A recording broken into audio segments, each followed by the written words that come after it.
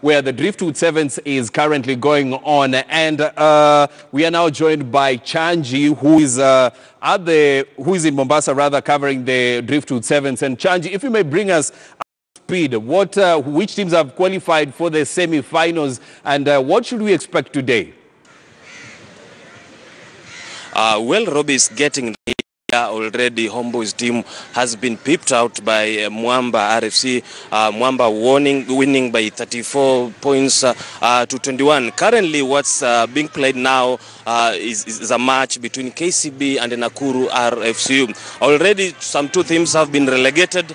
These are Strathmore and Masinde Muliro University College. With me is one of the officials who is going to give us a sneak preview of what is going to happen in other semi. Just apparently, we've just been watching a match between Mwamba and the Homeboys, whereby Mwamba has thrashed Homeboys to 34 to.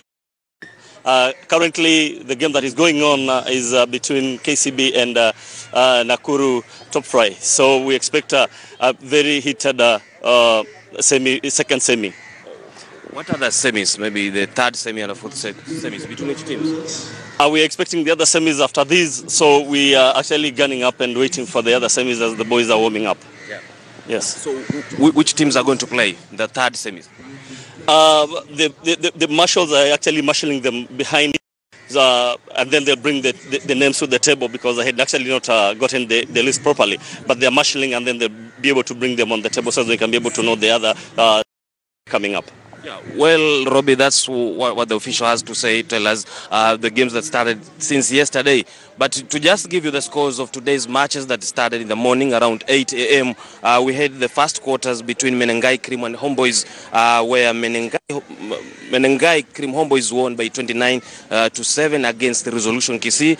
Then the second quarter was between Stanbic Mwamba and Kabras Sugar, where they drew 7-7 before going to an extra time, and Daniel Tabu making a try that gave Stanbic Mwamba 12 points to 7. The other quarter was between Top Fry Nakuru, who scored 26 against Menengai Oilers. And as I said earlier, Strathmore and Masinde Muliro University are relegated from Division 1 games.